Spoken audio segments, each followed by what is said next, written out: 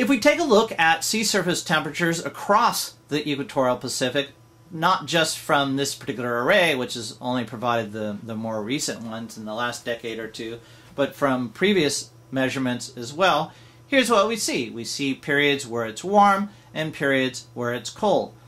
If you just look at this straight line here, this is the 100-year average. But as I said previously, some scientists, including George Philander, thinks that maybe the 10-year average, so you take an average of this 10 years, move up a year, take an average of the next 10 years, move up a year, take an average of the next 10 years. A moving average is a more accurate way, or at least a better way of assessing the intensity of El Niños at one particular time. And take a look at and see why this is true in the last 20 decades.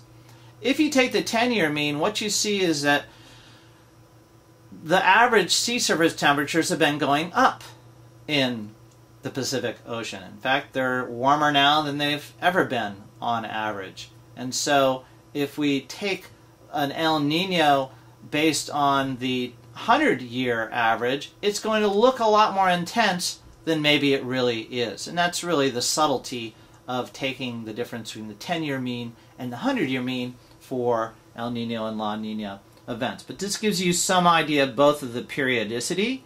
So you can see that you might have 3 to 6 to 9 El Niños in a given decade or two. So you can see that it happens within decades, or an interdecadal variability, or if you prefer, multi-annual, happening every few years. We have El Niños and La Nina, and this figure tells you that.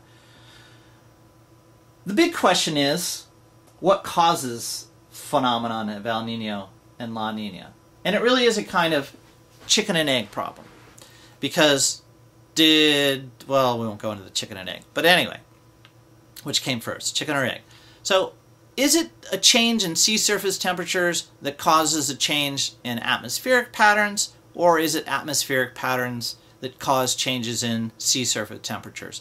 How do those two things work together? And it's really something we don't yet fully understand or completely understand. These changes, these swings, remember the children swinging. Sometimes the swings are swinging together, sometimes they're swinging opposed to each other. We don't really understand why those kinds of things occur yet. We haven't put our finger on the kind of cause for El Niños and La Ninas. We can monitor it, we can even predict it to some degree, but we don't yet know why it happens. But we do know what happens during an El Nino and La Nina, and by continuing to collect data and focusing on what happens, hopefully we can begin to unravel what causes it. But for now, we're just not sure.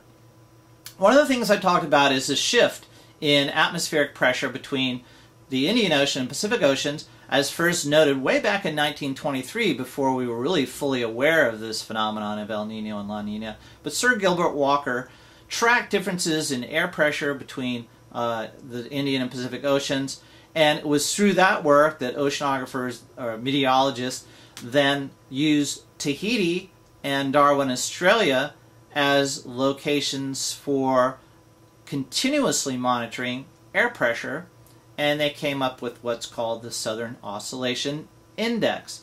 So when we have higher pressure in Papeete, Tahiti, that's a positive Southern Oscillation Index, or positive SOI. When it's reversed, when pressure is higher at Darwin, Australia, then it's a negative SOI. And a negative SOI, as we'll see, is indicative of an El Nino condition. Let's take a look at the changes in the Southern Oscillation Index, and then we'll take a look at how this actually manifests itself in terms of El Ninos and La Ninas. But it looks a lot like the El Nino-La Nina map that we just saw. Here we have, when we have a positive Southern Oscillation Index, we have La Ninas. When we have a negative Southern Oscillation Index, we have El Ninos. And you can compare this with the previous one, and when you understand a little bit more about the Southern Oscillation Index, this will probably make a little bit more sense.